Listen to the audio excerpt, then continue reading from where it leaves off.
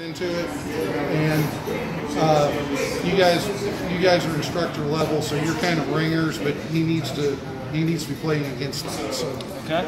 So how many passes is it? A minimum of 3 hits total, but they got to be. You can keep going if you want. If you want more out of him, you can just tell him I want a few more. So the end of this is when I'm satisfied with what he's done. Yeah. Generally speaking, a minimum of 3, and you can push him further than that if he needs it. And after this, he just says longsword. Yeah, we'll go into longsword right after that. I don't want to burn him out. That's No. Part of the exercise here is the free scholars prize is only 9 fights. Free scholars is a minimum of 27, and then provost is something like 54 minimum. And then it's always has gone more than the minimums. So it's like when he gets done with his minimums, you're free to just go out there and just fight and just give him and exhaust his ass. It's our custom, it's our way. Yeah, that's great. Sounds good.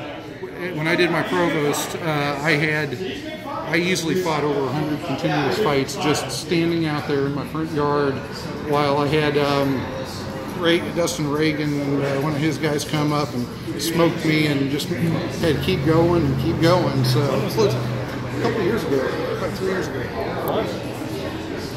That's exciting. We like this guild structure because what this does is it lets people see what we're doing, we see what they're doing, and since we are trying to duplicate an Elizabethan guild in mentality, we want people brought in so that they can validate it the same way it was done in the 16th century. Yeah, I love it. All right, cool. All right, sword and buckler, guard, and fight.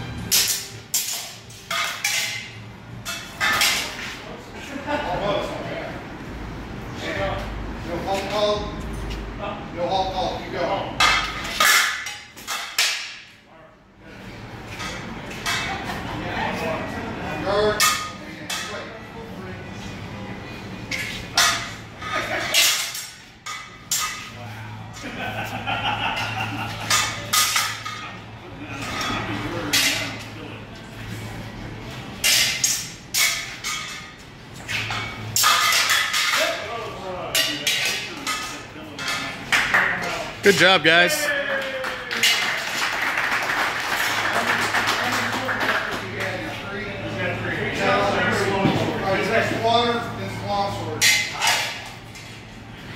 Good work.